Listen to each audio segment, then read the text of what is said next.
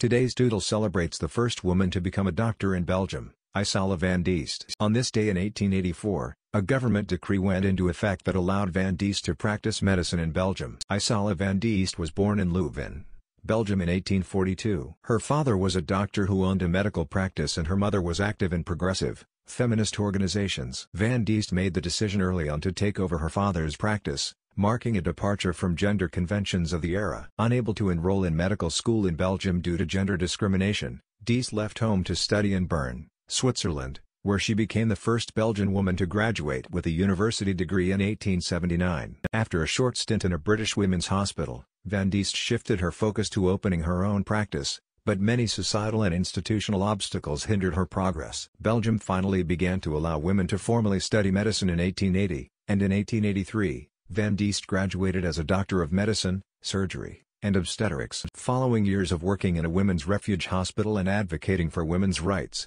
Diest at last opened her own practice in 1886. In honor of the 100th anniversary of International Women's Day in 2011, the Belgian government issued a €2 coin in Van Diest's honor alongside Belgium's first woman lawyer, Marie Popelin. In Brussels, the street of Van Diest's former practice was named in her honor in 2018. Here's to a medical trailblazer, Isala-van-diest.